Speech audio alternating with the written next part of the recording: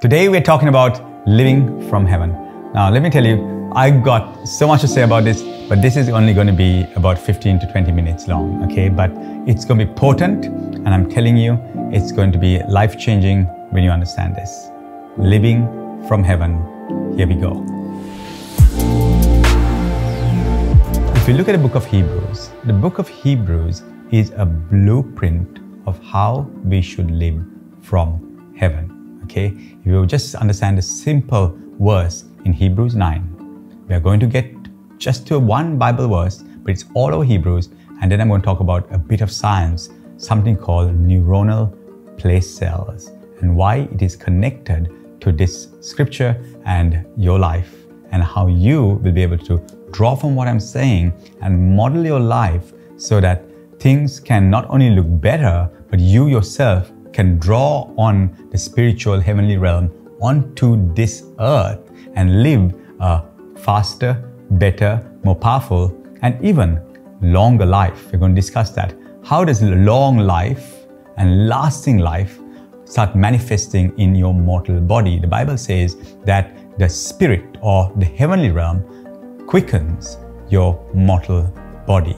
Okay, that means your nervous system somehow aligns with what is in the realm of the spirit, or if you want to call it the vast mind, or if you want to call it the heavenly celestial realm. It means not the natural realm.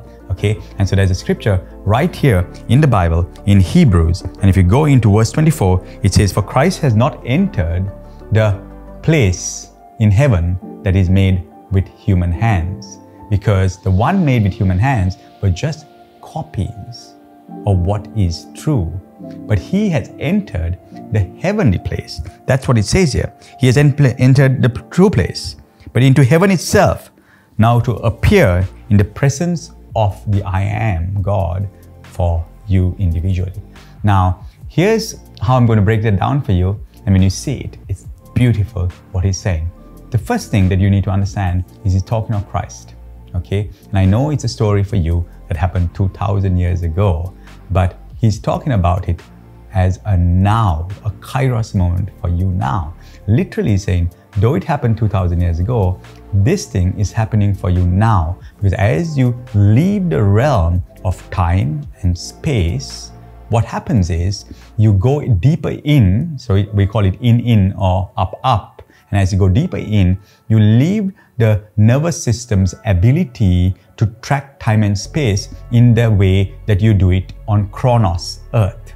So you tap into a place that is heavenly, spiritual, and the deeper you get in there, what happens is you let go of time and space. In fact, it can be a gradual way you let go. So you can say the deeper into the realm of the spirit, the deeper into the realm of the mind, you want to call it, the vast mind of Christ, or the deeper in to heaven you go, the faster time and space is. Let's put it, space becomes smaller and faster, because if you can get somewhere faster, it means it becomes smaller. Okay, did you just get that? Okay, so literally what is happening is you're going into a place where the density is so small because it's so fast. Think about that for a moment. Now, as we discuss this in this way, I'm going to give you scientific concepts and why it is connected to your youthfulness, and for you to start age reversing literally by tapping into this space called the heavenly space. The Christians call it the heavenly space. Okay, let your kingdom in heaven come upon the earth. It's said that this space can invade the earth and it can change the matrix of what your nervous system is projecting as reality. Literally, scientists today say that what we see as reality is just a visual projection of your nervous system of how you have measured things. Okay, simply let me explain it to you like this. If you talk about getting from A to B in a certain distance, today we talk about it in 100 meters, you might take, if you start running, you might take 1 minute, 40 seconds, 20 seconds to run that 100 meters. Sometimes if you're really fast, you might get 15 seconds, maybe even 12 seconds, okay? But there are people who make that in 9 point something seconds now. Okay, that's really interesting, because once you make it at that speed, it means that space just got smaller. So your nervous system understands that space is smaller. When you get older and more frail and fragile, okay, you take a longer time to make that 100 meters. Think about that. So that becomes a longer distance. But here's the interesting thing, that if you can get there at light speed or at thought speed, which is light speed, okay, that means your nervous system starts connecting to you in a completely different way. So is it better for us to spend time in the heavenly place where Christ has gone before us? That's what the Bible says. That means, and we disconnect from that. We think that happened 2,000 years ago. But it means that there's a Christ in every single man. There's a Christ in you today. It means that the Christ in you has literally now, at this moment of time, entered the heavenly space beyond the veil, which is the body. Come on, I hope you got that. The veil is the body, the nervous system. Just get that, okay? And that means the Christ in you has gone beyond the veil into this space called heaven. There is no time and space. Those are the semantics in the Greek word, or the English word is heaven. But actually, if you look at the Greek word, it means the spiritual, celestial, the vast mind of God. Okay? And the more you can tap into that space, there's a correspondence of being there and experiencing there that happens to our nervous system. Think about that. Okay? And this is now becoming science. So literally it's saying that Christ in you, okay, has gone as a mediator for the man on the ground, the nervous system, your visual sensors, your sensors to hear, your olfactory sensors to smell, your touch sensors. The man on the ground in the natural world, on the earth, okay, is connected to the Christ that is in heaven, which is you. Okay. Now what happens is this being called the Christ has gone beyond the veil, which is the flesh, and he's traversing there at light speed. Okay, so what happens is there's something that happens to your nervous system when he starts experiencing and constantly experiencing the heavenly realm, okay, or the spiritual realm, and that correspondence to the nervous system can definitely change the way the nervous system itself resources energy, life, healing, and restoration on the physical body. Okay, so this prayer, let your kingdom in heaven come upon the earth, now becomes a reality, because it's a filter from that no time and space realm into now this realm, from Kairos to Chronos. Think about that for a moment when you understand this verse, okay? That Christ has entered in beyond the veil to a place and a space, or no space and no place, actually, okay? That is timeless, that is called eternity. And as your Christ has entered into that place, what happens is the nervous system starts changing on the earth, and he's done it for you. It says he's doing it for you. And that is how your errors or your pattern, the word sin is hamataya, which means errors, starts getting shifted and changed on the earth. Okay? And that is how healing, miracles, signs, wonders, all these spiritual experiences that people call actually might have a connection with physics itself, and might have a connection with neuroscience itself, so that those connections, the more you dwell up into that realm, but you're disentangled from this realm, something can change in the realm that you touch, feel, and see. Literally, in that space, there is no time. So age and old age might be able to, okay? Might be able, this is just a hypothesis, a theological, a neurotheurgic explanation, okay? A neurotheurgical explanation of how we might be able to reverse some of the effects of the world if we know how to enter into a space or a place where is not placeable or not timeable. Think about that for a moment. Now, I'm going to tell you something very, very interesting.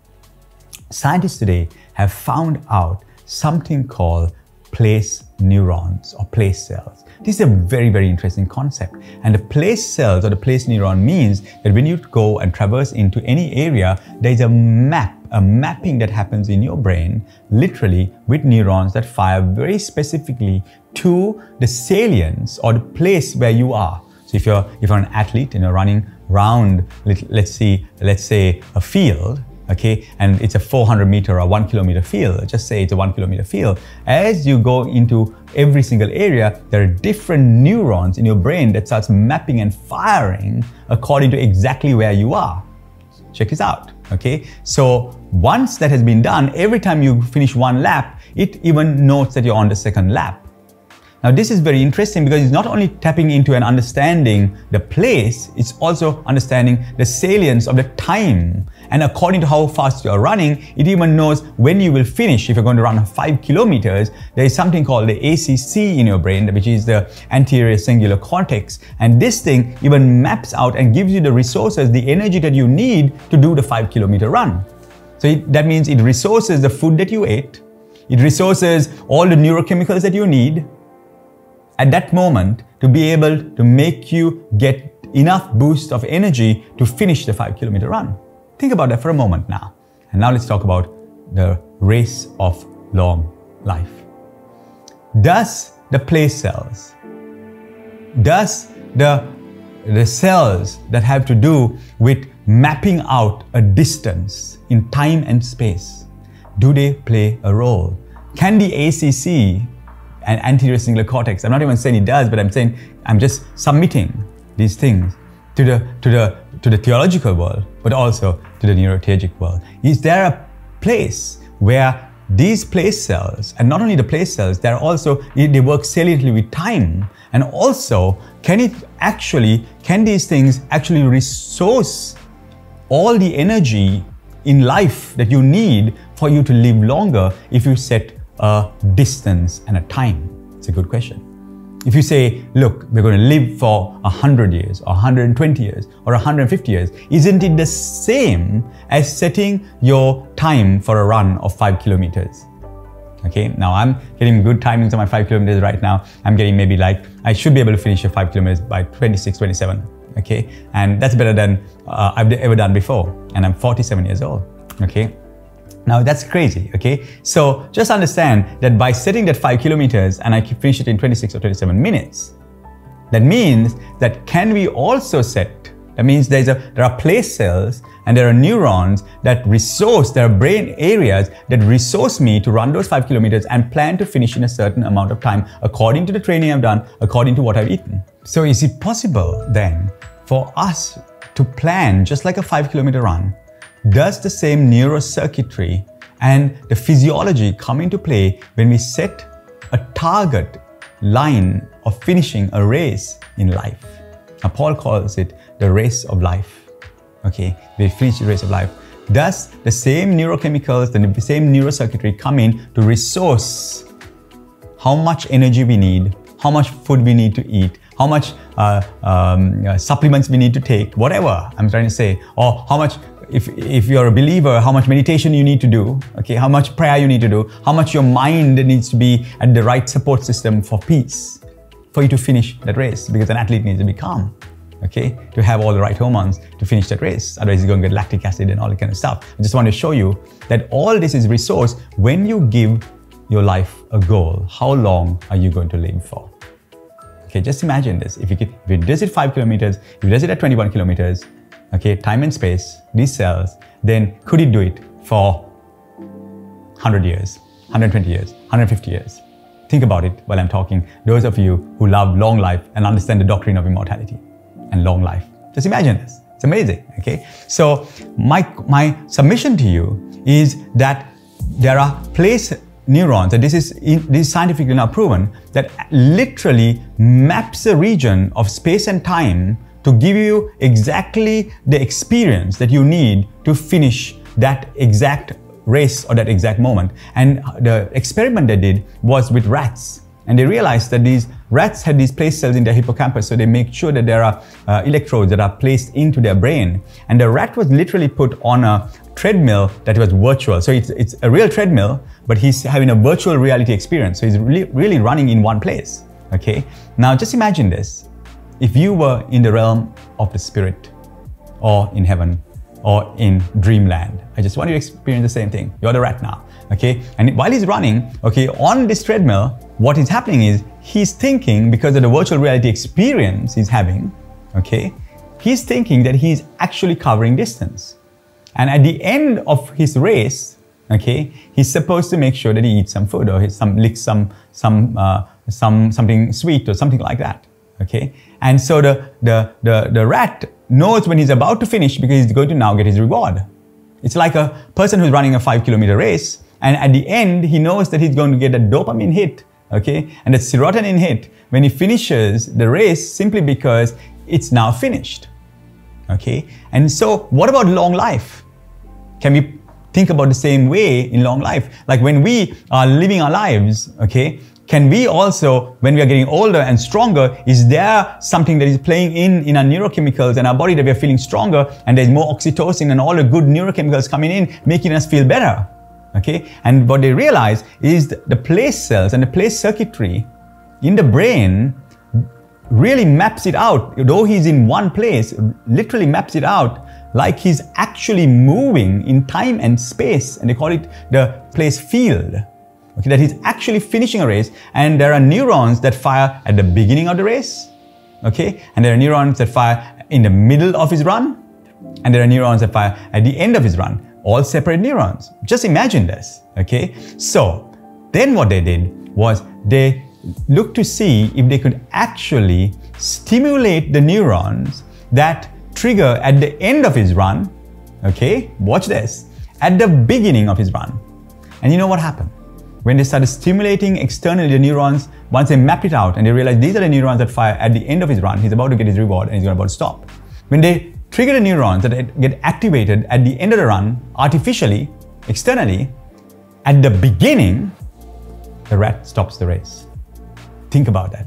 Now watch this. And this is why sports will change in the future. I think when Elon Musk puts the chip in everyone's brain, okay, and starts triggering neurons, okay, sports will change forever, because what happens is if they trigger the neuron that fires in the beginning of the run, okay, watch this, at the end, when the rat really is going on and thinking he's finishing, if they trigger that neuron, he goes past the finish post and doesn't stop to eat or get his reward because he thinks that he's just started the race. Man, now let's talk about heaven. Let's talk about you and I being able to tap into the heavenly realm. And in mystery school, we teach people to build the internal castle and to live in moments where they can transcend, repent, change their mind, go beyond the material. The repent means going beyond matter, going beyond the veil that is the flesh, and spend time in the internal castle, the secret place, which we call it in mystery school, and how they can spend time there and how they measure the salience of how fast they move. They measure the salience of what that walk looks like, and you'll realize that when the body realizes in a place of no time and space that he's faster and better, it has an effect on the reality natural realm. We're developing meditations as well, so that you can now live in that space for at least a little time of the day. And if you can live young and in that little time of the day, your body will feel like you have just started your race of life. Okay, because this now is science. And so what right here is in Hebrews, that your Christ, you have a personal Christ inside of us. He's now entered into beyond time and space, into this place, into this space that is actually a place of heaven that is completely different to the time and space realm here. Okay, once he enters into that place and that space, we call it the internal castle. Okay, the dynamics are completely different. The time and space is completely different. And if he lives there and moves there in certain ways that are salient, guys, the nervous system doesn't know the difference. And the nervous system reverses its capability of finishing the race and actually starts off again like he's young, youthful, and strong. Now, this can be applied to so many areas of our life, guys, okay? So, spend time in the realm of the Spirit. It's faster, and it's better, and it's younger, and it's greater. Blessings.